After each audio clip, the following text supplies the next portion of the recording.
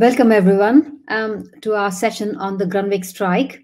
I am Sundari Anitha, Professor of Gender, Violence and Work at the University of Lincoln. Today's session is based on research that I conducted with Professor Ruth Pearson from the University of Leeds. So Grunwick strike, many of you may not have heard of it, some of you might have. The Grunwick strike is famous in some circles for a period when South Asian migrant women stood up to the oppressive conditions that they were facing at work and took strike action. It's also famous in some circles for the extent of support that they got from ordinary workers in the UK. We did this research because though in some circles it's famous, in other circles, particularly in the communities from which the women were, South Asian communities, we found that there was very little knowledge about the strike, and among young people, particularly children, there was no knowledge about the strike.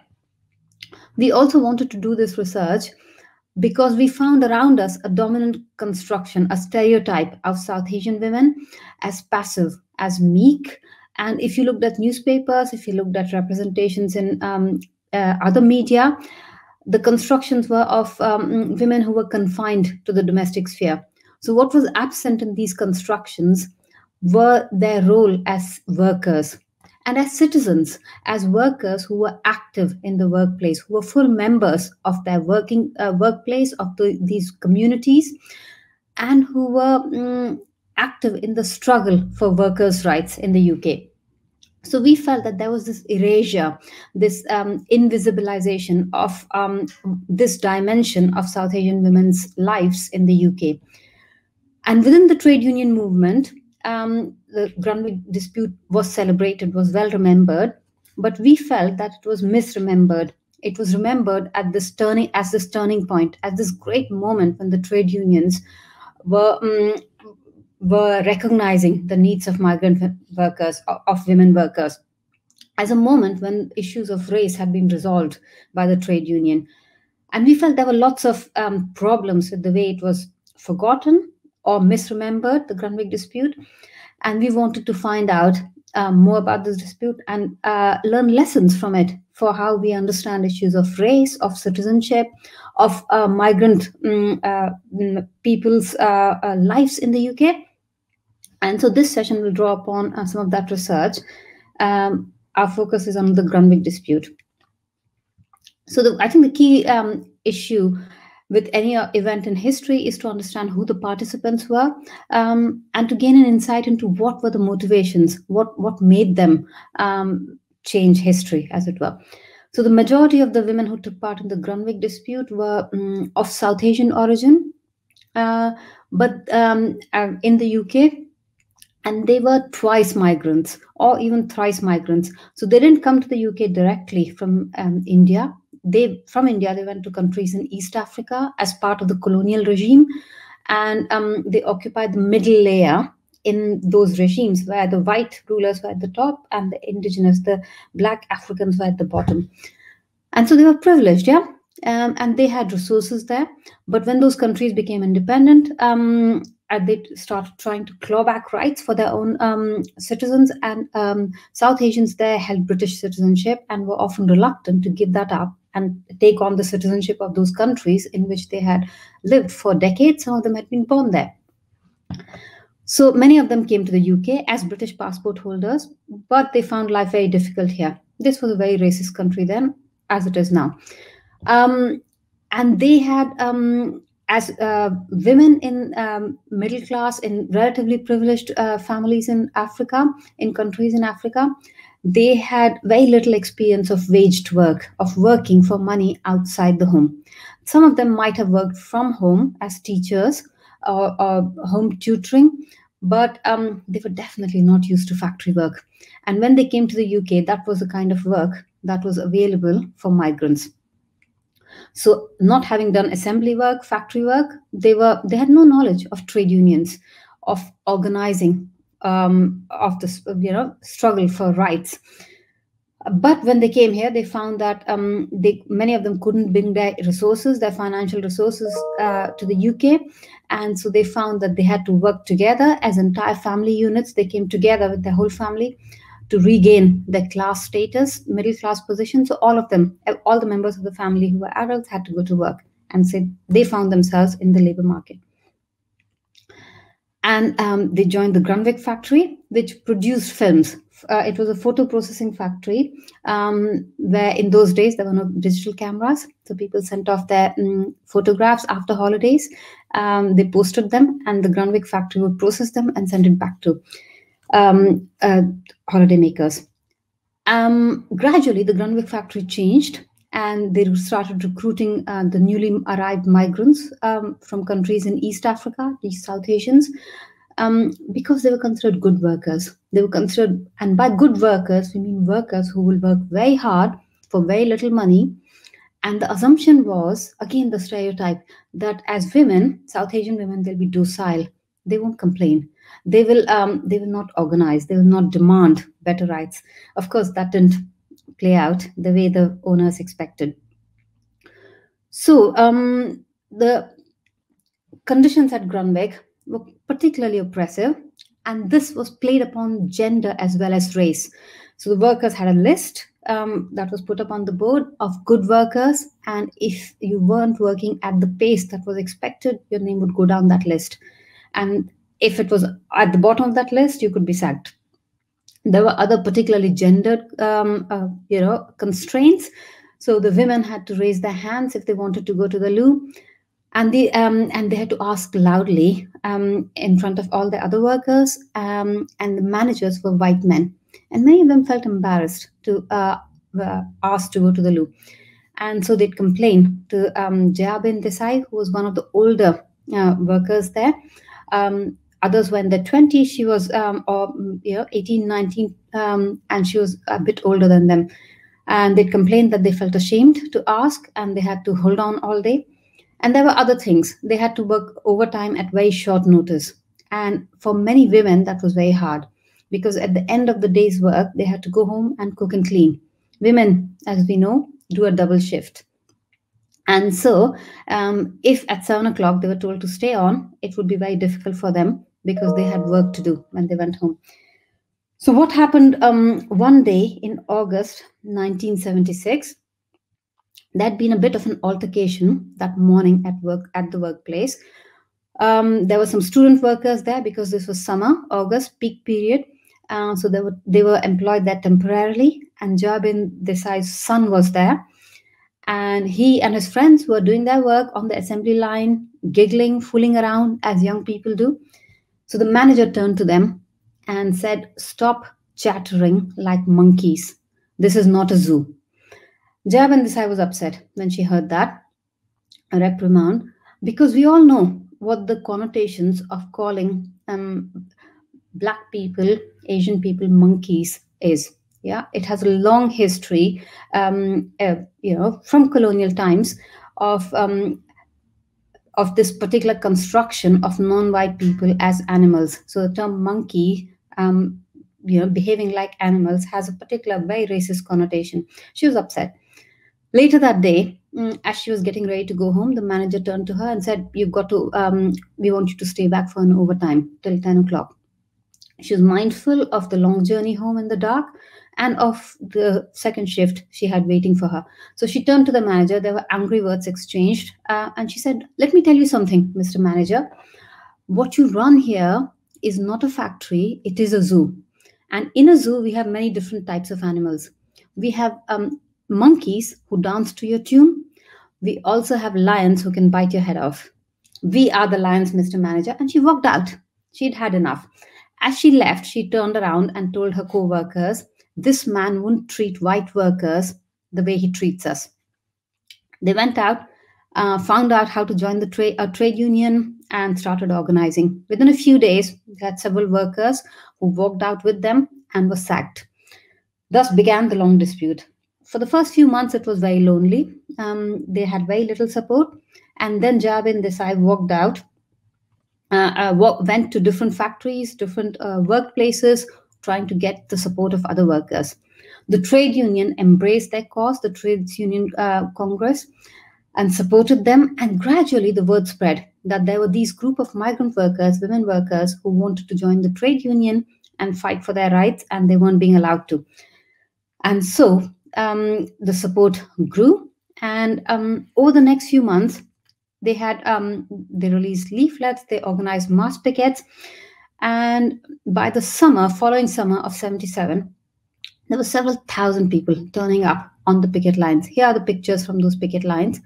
This was unimaginable in the UK. And we're talking about a country where just a few years earlier, when migrant workers, when women workers tried to organize strike action because they were paid less than white workers, they were paid less than women workers, were paid less than male workers, they found very little support from that trade union. So they historically, what had happened was, in such strike action, they had to fight not just their employer, they also had to fight their trade union and their co-workers who wouldn't support them. So this was the background against which these images stood out as something that was distinctive. So we had ordinary workers, ordinary students, teachers, people on their way to work, joining this picket line. And on some days, we had 20,000 people in support of these workers.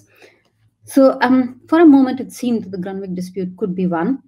But the owner counter-organized with the help of right-wing organization called NAF. And there was a huge, heavy policing of the picket line.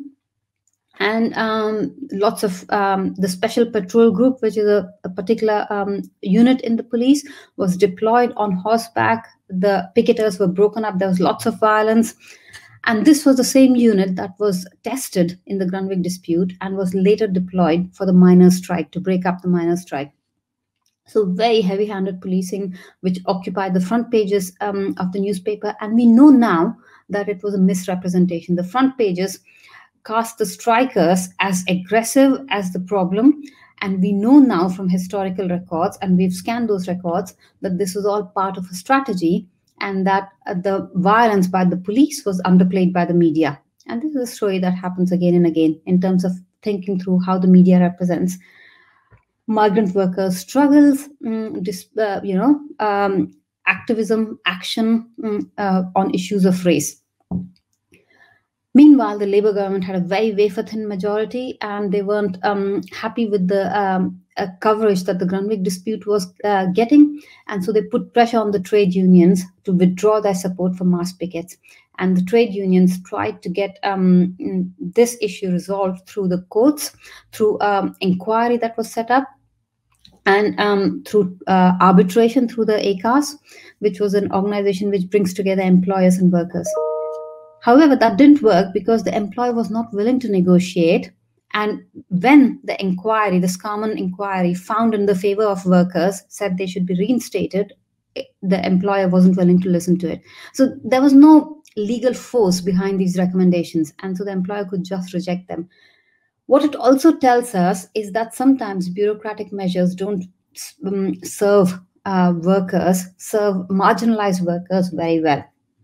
And these workers were therefore more keen to carry on with solidarity action, because the strength of those who are underprivileged often lies in collective action. However, the trade union eventually withdrew their support for these workers. They tried to restart the mass pickets in October of 77, but it didn't. Without trade union support, it was very difficult to do that.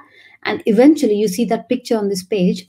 4 workers went on hunger strike outside the TUC headquarters in London against their own trade union, asking for their support. So the trade union had stood behind the workers for a period, and that's when the Grunwick dispute seemed to make history, but then they withdrew their support.